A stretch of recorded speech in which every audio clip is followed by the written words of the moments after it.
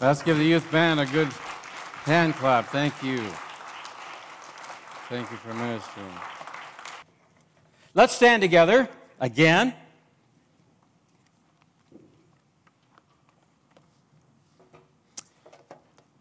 Well, last Sunday morning, I introduced you the theme or a sermon series that I'm going to be speaking to up to the Sunday before Easter Sunday. And I entitled it the Sonrise Trail, S-U-N-R-I-S-E. Sonrise Trail, there is such a thing in good old Nova Scotia. And after I shared a description of the Sonrise Trail, S-U-N-R-I-S-E, someone said, you know, I just love to visit the Sonrise Trail. And I said, make sure you bring some money, because they love your money down there. Tourism is very, very big in Nova Scotia. And one of the things you can do, which I said was my favorite, was you can throw all your troubles in the Atlantic Ocean and just let it wash out to sea. And it's gone. This morning, what if I was to ask you if you'd like to travel the Sonrise Trail? It's not found in Nova Scotia, but in Jerusalem. The Sonrise Trail. And so we embarked on that journey last Sunday morning. And what if we embarked upon that journey as Jesus invited us to travel with him the last 24 hours of his life, as he journeyed to the cross? If we were invited to travel with Jesus on that journey and then stop for teaching points along the way, what would happen to you and I? I said to you last Sunday, here's what happened to you and I during this season of Lent. Flesh would bow to spirit. That's our desire during this season of Lent. We want to fully surrender ourselves to the Lord. And if we will travel with Jesus on this Sonrise Trail and stop and learn and hear what he's saying along the way, flesh will bow to spirit. And we will be forever transformed and changed. So there were three things that kind of summarize what I said last Sunday morning. Humility. Secondly was love. Thirdly was servanthood. Humility. Humility is a big one, isn't it? Be it. And then there was love. Show it. Servanthood. Just do it. This morning I want to take you to the book of Mark, chapter 14. You know, you won't be standing for long, but just for a little bit longer. Mark chapter 14, and we're going to read verse 43 to 52. Mark chapter 14, reading verses 43 to 52. Just as he was speaking, Judas, one of the 12, appeared. With him was a crowd armed with swords and clubs, sent from the chief priests, the teachers of the law, and the elders. Now the betrayer had arranged a signal with them. The one-eyed kiss is the man. Arrest him and lead him away under guard. Going at once to Jesus, Judas said, Rabbi, and kissed him. The men seized Jesus and arrested him. Then one of those standing near drew a sword and struck the servant of the high priest, cutting off his ear. Am I leading a rebellion? Said Jesus, that you would come out with swords and clubs to capture me? Every day I was with you teaching in the temple courts, and you did not arrest me, but the scriptures must be fulfilled. Then everyone deserted him and fled. You know, I was tempted to stop there, but, you know, there's these little nuggets, these little scriptures that cause me to scratch my head. The next one is this one. The next one is this one. A young man wearing nothing but a linen garment was following Jesus.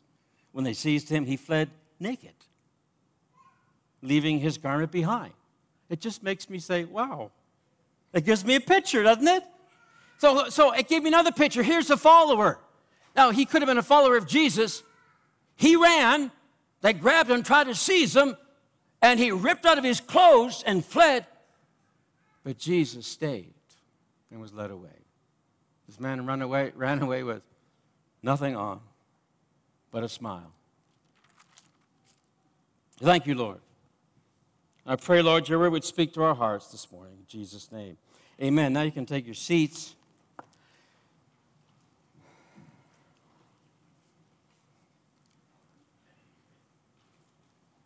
Growing up in good old Nova Scotia, Truro, Nova Scotia to be exact, many of the roads down east, in my neck of the woods, are very windy. They're very hilly, and they're twisty. And many people that go visiting there have said, Gary, I get nauseous just traveling the roads in Nova Scotia. It's a dizzying trail. Many of the roads. I've said it before, what they do down east is they build a house and then put a road around it. That's what they do in the east. So they're windy, twisty, and hilly, narrow, nauseous. But as we chart the trail of Jesus as he nears his death, we can't help but notice that it was a winding, it was a dizzying, it was a maze-like, confusing, and difficult trail. So quickly, the Trail of Triumph, we know, we've read it before, on Palm Sunday, this Trail of Triumph on Palm Sunday was quickly turned to a trail of trauma for Jesus. It really was.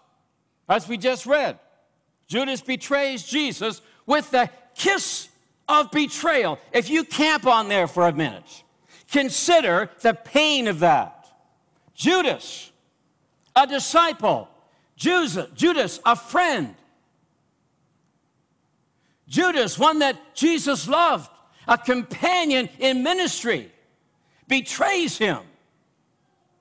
Kiss of betrayal. Consider the pain.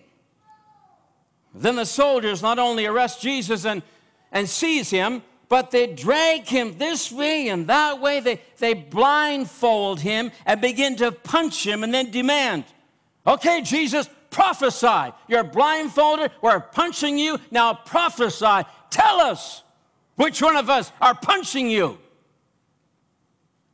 Quite a trail that Jesus was on. And then Judas, of course, hangs himself. They drag Jesus to both religious and civil leaders in an attempt to build a case against him. They couldn't find any evidence, so they drum up what's needed. They have false witnesses coming forward. They have illegal trials taking place. At this time, then Peter is disowning Jesus. Jesus is bound and passes from one court to another, passes from one trial to another, from one site to another. The chief priests and elders persuade the crowd to call for Barabbas and to be released, so Jesus then let him be crucified. Pilate has his hands in the air. I don't know what to do. It was dizzying. It was quite a trail that Jesus walked, being yanked this way and that way, and all these things taking place in his life. It was a dizzying, dark, disgraceful trail for Jesus. And really, the legal system failed Jesus. It really did. Filled with falsehoods and floggings. Does anyone here really know what it's like to be on a winding, gruesome, difficult trail? Of course you do. Many hands will be raised. You know what difficult? Now, they could never be compared to Jesus' trail. I'm not even trying to compare your life with his. But we do know what it's like to be on dizzying, terrible trails in our lives. Does anyone know what it's like for the legal system to fail them? Of course. Of course we know what it's like for the legal system to fail us. Does anyone know what it's like to scream out in pain, in anguish, but you would say, I did not sign up for this trail that I'm on? Of course you'd have. Of course people have. No one signs up for gruesome, difficult, challenging trails in life. We dream of nice homes with white picket fences. And of course, we dream of reaching the pot of gold at the end of the rainbow. As we're young and growing up, we want to reach for the stars, go for the moon, and have all we can have as far as life is concerned, with comforts and health and security, financial prosperity. Oh, that rings with us. Let's get on that kind of a trail. Let's ride that one out. We'd love to tiptoe through daisies and tulip gardens, but we have not signed up for pain and anguish and discomfort and thorns. And sometimes we just shake our fists, look up and shake our fists. I don't want this trail. During the height of Jesus' ministry, when he was calling disciples, Luke chapter 9:57, he says, as they were walking along the road, a man said, I'll follow you anywhere. Yeah, I'll follow you anywhere. So Jesus kind of said, I want to lay down something here. And here's what he said. He said, foxes have holes and birds have nests, but I don't have any place to lay my head. Are you sure you want to follow me? There are some uncertainties in this walk, in this journey, and being a disciple. There may be pain, and it could get even worse. Do you still want to follow me? Do you still want to journey with me? Do you still want to walk the trail?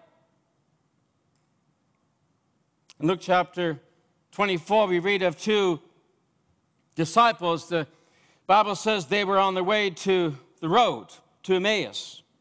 I think it was 12 miles or kilometers from Jerusalem. It was Easter Sunday morning. They didn't know that Jesus Christ had been resurrected from the grave yet. They were still living in Black Friday, Dark Friday. And so they're walking this road to Emmaus, talking with each other. They didn't want to be on that road. They didn't want to be on that trail. They didn't want to be discussing their questions about the death of Jesus. They didn't want to be discussing their broken dreams because of the great plans they had for Jesus. We had hoped he was going to do something, shake the place up, but he goes and dies. We're not too excited about this trail that we're on. The tears and the sorrow and the heartbreak. We don't want to be on this path. Job said in chapter 30, verse 13, they break up my road. And that's just kind of the way it is at times in our life. Our road just gets broken up, filled with potholes like a springtime road in Brandon. The potholes, the bumps, bang! New shocks are needed in your vehicle. Sometimes our road just gets broken up, the trail that we're on. Proverbs 26, verse 13 says, the sluggard says, there's a lion on the road, a fierce lion roaming on the streets. You know what the rest of the scripture says? As the door turns on its hinges, so he turns on his bed. How many know that swinging doors go nowhere? They don't go anywhere. Neither does tossing and turning in bed get you anywhere. There'll always be fierce and growling lions on the trail. Staying in bed won't help. Who are you going to call? What are you going to do? Oh, it's in here. I might as well say it. Who are you going to call? Don't call Ghostbusters. Well, unless it's the Holy Ghost Buster. But the Holy in there. Who are you going to call? The Holy Ghost Buster. I like that myself, actually. Wow. I really think I like that one. Let's go to Hebrews. Who are you going to call? Now it's going to follow me all the way through, believe me. It'll follow. It'll just be a thread I'll throw in at some point in time when you're just drifting off. Who are you going to call? Holy Ghost Busters. Let's make a bumper stick. Let's leave it alone. Hebrews chapter 12, verses 2 and 3.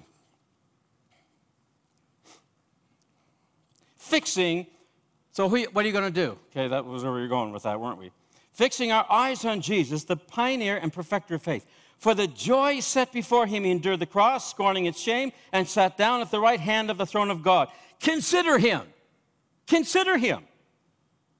who endured such opposition from sinners, so that you will not grow weary and lose heart. Consider him, the Lord Jesus Christ. That is the one. Hebrews chapter 3 and verse 1, it tells us that we're encouraged to fix our thoughts on Jesus. But this particular scripture passage I read is encouraging us to fix our eyes upon Jesus. Just think for a moment. If you could keep your thoughts on Jesus, and if you could keep your eyes fixed upon Jesus, how would your life be transformed and changed? Fix does not mean take a glance. Fix does not mean take a peek or take a half look or carelessly view. Fix means to fasten. Fix means to rivet your mind, rivet your eyes upon him. Fix means to pay attention, to be fixated, to set your eyes, for them to be immovable, for your eyes to be glued upon the Lord Jesus Christ. And if you will fix your thoughts on Jesus, if you'll fix your eyes upon Jesus, every other part of you will have no choice but to follow. Try it, and you'll find out that it is absolutely true. Fix your thoughts on Jesus, fix your eyes upon Jesus, and everything else will have to follow. Your walk will follow. Your talk will follow. Your countenance will follow. Your perspective will follow. Your hope will follow. Your actions will follow. Your direction will follow. Travel the Sonrise Trail with Jesus. It will lead you to the resurrection. It will lead you to Easter Sunday. Follow the trail. Follow the trail. Doesn't matter how hard it may get, how rough it might get. Follow the trail. Follow the trail. It'll get you to Easter Sunday, your own personal Easter Sunday and resurrection. Let me share this with you.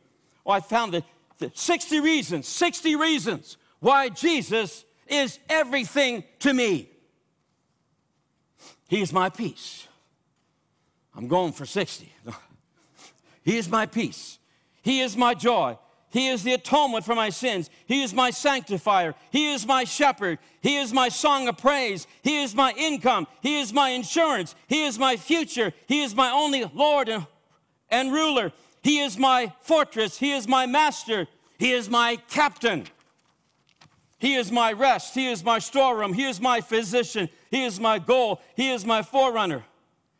He's my comfort. He is my judge. He is my fortune and my prosperity. He is my wisdom and my understanding. He is the Word. He is my faithful, upright friend. He is my interest. He is my rock. He is my life. He is the truth. He is my defender. He is the mediator. He is my true brother. He is my comfort. He is the tree of life. He is the chief cornerstone. He is the head of the church. He is my strength. He is God's power. He is God's wisdom. He is the mystery of God. He is the giver of all good gifts. He is my refuge. He is the fountain of life. That's probably 25. I just highlighted some of my favorites. All backed by Scripture. That is who the Lord Jesus Christ is to me. And you. And to all the saints. And to all the brothers. All the ones that put their faith in Jesus. You don't walk this trail alone. Who are you going to call? Jesus. Who are you going to call? The Holy Ghost. He will bust those situations. If he doesn't bust them, he'll get you through them. He'll bust you through them. Philippians 4:19, my God will supply all of your needs according to his riches in Christ Jesus. Philippians 4:13, I can do all things through Christ who gives me strength. Romans 8:37, yet in all these things we are more than conquerors through him who loved us. Focus on your problems and you'll shrivel up and you will die. If you focus on Jesus being your everything and travel with him on the Sonrise Trail, you will go through your pain and to your own Easter Sunday. Oh, the disciples, they gave up, didn't they? Disciples gave up in the gardens. Exhausted, they fell asleep. Luke 22:39. Later they gave up and they scattered when the soldiers came to arrest Jesus. What does Jesus call us to do? Carry on. Continue on the Sonrise Trail. Don't drift off. Don't scatter. Don't run. Pilate, he gave up because of the pressure and gave in to the demands of an angry mob, gave in to that crowd of people. He gave in to the demands of injustice. What does Jesus call us to do? Carry on. Continue on the Sonrise Trail. Don't cave into the pressure. Don't cave into the crowds. Judas gave in to the temptation of greed. Greed. Later, he gave up completely and in desperation took his own life. What does Jesus tell us to do and call us to do? Carry on the Sonrise Trail. Yield not to temptation. Taking your life is not the answer. Suicide is not the answer. Suicide comes from the enemy. Thoughts, bad thoughts, evil thoughts. Suicide is not the way out. Carry on the Sonrise Trail. Yes, it might get rough, but carry on the Sonrise Trail and you'll get to Easter Sunday. Amen, Gary. That's good. Peter, he gave up under pressure from the courtyard, didn't he? He denied even knowing his Lord. What does Jesus call us to do? Again, continue on the Sonrise Trail. Don't buckle. Follow Jesus. Don't follow the wayward crowd. Follow the trail. Follow the sun on the trail. The S-O-N on the trail. Who are you going to call? Jesus. Let us fix our eyes on Jesus. The one who never gave up. Never. But the one who carried on and continually, steadfastly walked the Son, S-O-N, Rise Trail. Who for the joy that was set before him, he endured the cross with the mockings, all that stuff. The joy set before him was Easter Sunday, was the resurrection. The pain was Good Friday, but the joy set before him was 3 days later. The joy that was set before him was you and I, the world. That was his joy. He focused on the joy. That was what was set before him. He endured the trials. He endured the beatings. He endured the flying fists. He endured the insults. He endured the mocking. He endured the spitting. He endured the nakedness. He endured the worst man could throw at him. He endured death for you. For you. For me. Oh, how we never should take salvation for granted. Oh. To think of what Jesus Christ did so that I could stand here this morning and preach the good news of the gospel. To think that Jesus Christ died on the cross and was resurrected, that we could go to the fair with hope and with a ray of sunshine and a word, Jesus.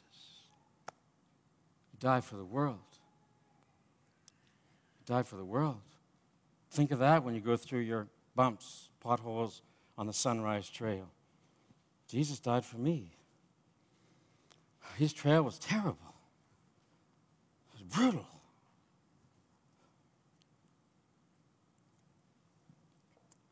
Corinthians 15, 57, and 58 says, but thanks be to God that he gives us the victory through our Lord Jesus Christ. See, he's encouraging us. Keep on the trail. Thanks be to God. We get the victory. Therefore, my dear brothers and sisters, the Bible says, stand firm. Let nothing move you. Let nothing shake you off the trail. Let nothing disturb you and disrupt you and destroy you and tear you apart. Keep your eyes fixed upon Jesus. You might be here this morning. You might say, oh, that's so easy for you to say. You haven't walked in my shoes. That's what you might be thinking. That is so easy for you. Is it really? Have you walked in my shoes? Have you fought any of the battles I have fought? Have you felt any of the pain that I have felt? You don't know. Have you seen the tears that have streamed down my face? No, you haven't. I want you to know that being a pastor does not isolate you from the headwinds in life. Being a pastor does not shelter you from the pain. It doesn't. I don't know what you've gone through. You don't know what I have gone through. Let me tell you what I've learned. Through the pain, through the battles, through the tears, through the struggles, I have learned to stay on the Sonrise Trail. That's what I have learned. It always leads to Easter Sunday and victory. It will always lead to hands raised and giving glory to God. Thank you, Jesus, that you got me through. If you stay on the Sonrise Trail, you will get to your own Easter Sunday. Amen. That's what I've learned. Stay on the Sonrise Trail. It may be Friday, but Tony Campolo said, it may be Friday, but Sunday is a-coming. And as you're walking difficult trails, just say that. It may be Friday. It may be a Friday trail I'm walking, but Sunday's a-coming. Sunday's a-coming. Sunday's a-coming. There's going to be resurrection. There's going to be celebration. There's going to be Easter Sunday for me. I'm going to raise my hands in total victory because Jesus gets me through. Who are you going to call? Jesus Christ.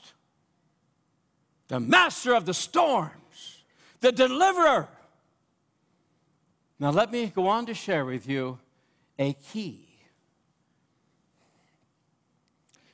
A key. If you want to make it through on this trail that might be rough for you right now this morning. Jesus has a standing invitation to us. Along the Sonrise Trail, call on me, and I will answer you. Jeremiah 33 and verse 3. Call upon me, and I will answer. Calling upon Jesus Christ is the greatest privilege you and I will ever have, that we can call upon him. His ears are open to the cries of the righteous, the Bible says. The prayers of the saints capture his attention. The prayers of the saints move him to action. The prayers of the saints please him. That's what he's always wanted throughout the entire Bible, from Genesis right to the end. He's always wanted people to what? Turn to him. Remember him. Call upon him. Worship him. Adore him. He's always wanted that. I'm so challenged by Martin Luther, who said, I've got so much to do today that I must spend the first 3 hours in prayer. Oh, that moves me. I'm so challenged by the Apostle James, who is nicknamed Old Camel Knees, because according to tradition, he spent so much time on his knees praying that his knees resembled the calloused knees of a camel. I'm so challenged by a message I heard Probably back in 1979 in Saskatoon, Saskatchewan, there was a group coming through called the Prayer Wheels, a singing gospel group from New York. And I will never forget the title of his message. The title of his message was this: Are Your Knees Dirty? You know what that means? Are your knees dirty? He spoke about prayer. He spoke about calling upon the Lord. I'm so challenged by these examples, and these examples are not to lay guilt upon me, not to lay guilt upon you, and to show us how we don't measure up, but these are great examples for me and for you as well, to encourage us to get alone and spend some time in the presence of the Lord Jesus Christ. That's what it's meant to do, to challenge me to spend time with Jesus. Speaking to my personal Savior, I can pray on my feet. I can pray as I walk. I can pray as I drive. I can pray no matter where I'm at or what I'm doing. Yes, prayer needs to be my lifestyle along the Sonrise Trail, and there needs to be a constant consciousness of engaging with Jesus, because we know that brings spiritual growth and maturity in my relationship with Jesus. But here is the key. I also believe as we travel along the Sonrise Trail, there will be those Gethsemane moments where we desperately need to pull over, pull in, pull away from it all and get down upon our knees and get down upon our face. As someone said one time, and just eat the carpet. Put your face on the carpet. Ever been there? Ever been there flat out on your face before God? That's those Gethsemane moments that God is calling us to pull away and get away from the mess. Get down upon your knees. Find your Gethsemane. Find your garden. Find your place. Get away from the crowds. Get away from the chaos. Get away from the nightmare. And just get in your Gethsemane. Get in your moment. Get in that place and call upon the name of Jesus. Why do we need those? Because when we're in a tornado and the road is a mess, and we are a mess, and life is a mess, that is the place to be, in the Garden of Gethsemane. That's the key, one of the keys. Well, Jesus traveled that Sonrise Trail to Easter Sunday. You'll note in the Bible and Scripture that he pulled himself away from the chaos as he spoke with his heavenly Father. It was good timing. It was a good time to be well disciplined, because it was rough in Jesus' life. And I want you to know what happened in the Gethsemane garden. Here's what happened. Jesus poured himself out. And you can do the very same in your Gethsemane spot, wherever it might be. You just pour your heart completely out. You cry a river. You just let it out. Jesus did. Second thing we read in Scripture is that Jesus received strength, might, and power from God Almighty in the garden. That's where you get your strength and your power.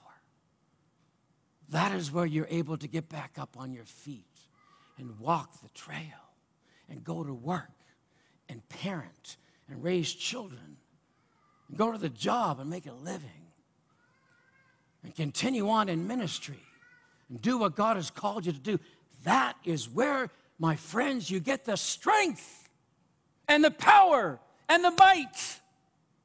The Holy Spirit will come upon you and enable you to keep on the Sonrise Trail. It was in the garden that Jesus fought off the temptation to throw in the towel. What if? Where would we be?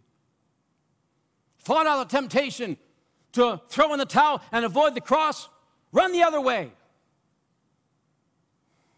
He fought off that temptation in the garden, that quiet place. It was in the Garden of Gethsemane that Jesus embraced the difficult will of the Father. The will of God is not always easy for you and I. It's just not. Anyone who says the will of God will always be pleasant and wonderful, and they don't know. The will of God is not always easy.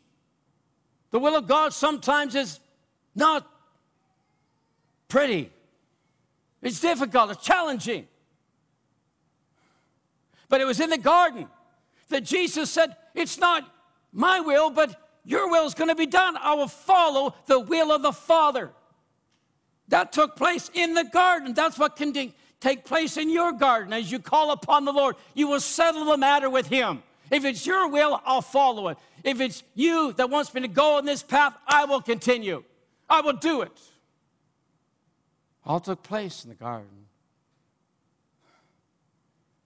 It was in the Garden of Gethsemane that Jesus humbled Himself to a greater cause, which was the salvation of the world. Humbled Himself. Again, not your will, but my will be, not my will, but your will be done, Lord. Humbled Himself. It's not about me. That's what Jesus was saying. Not about me. One of the greatest lessons we could ever learn is it's not about you. It's not about you. It's about you humbling yourself to the Lord and letting Him lead you on the trail that He's called you to lead. Those are things you learn in Gethsemane. The Garden of Gethsemane, it's key. If you want to make it to Easter Sunday, an Easter Sunday celebration in your life, you've got to find those moments, find that place, your own Gethsemane, and just let God work on you. And let Him pour Himself out into you. As you pour yourself out to Him, He'll replenish. He will equip. He will empower. And you'll get up and you'll look back. And on Easter Sunday, whenever that Easter Sunday might come for you, you end up just celebrating and say, oh, my Lord, I'm so glad that over here I was tempted to throw the towel in. I was tempted to run. I was tempted to just get far away from it, but I kept on the trail. I kept on the trail. I kept walking. It was difficult, but here I am today. I'm standing. It's Easter Sunday for me. It's a time of celebration. I've got my hands raised in victory. Jesus Christ has got me through it. And you celebrate. There'll be more. There'll be more trails before you die. There'll be more Easter Sundays. Stay on the Sonrise Trail. Stand with me. Psalm 121. I lift up my eyes to the mountains. Where does my help come from? My help comes from the Lord, the maker of heaven and earth. He will not let your foot slip. He who watches over you will not slumber or sleep. As you sleep at night, He's watching over you. Indeed, He who watches over Israel will neither slumber or sleep. The Lord watches over you. The Lord is your shade at your right hand. The sun will not harm you by day, nor the moon by night. The Lord will keep you from all harm. He will watch over your life. The Lord will watch over your coming and going, both now and forevermore. This is the word of God for you and for me. Stay on the Sonrise Trail. It'll lead you to the celebration of Easter Sunday. Let's sing a song, and as we sing it, if you're here this morning and you say, I just need someone to agree with me in prayer. I got some difficulties, challenges. We'll pray for you. Just come to the front and stand here. That way you'll identify yourself as someone who would like prayer. As the team lead us in song, feel free to step out and come forward. Then we'll close in prayer in a moment.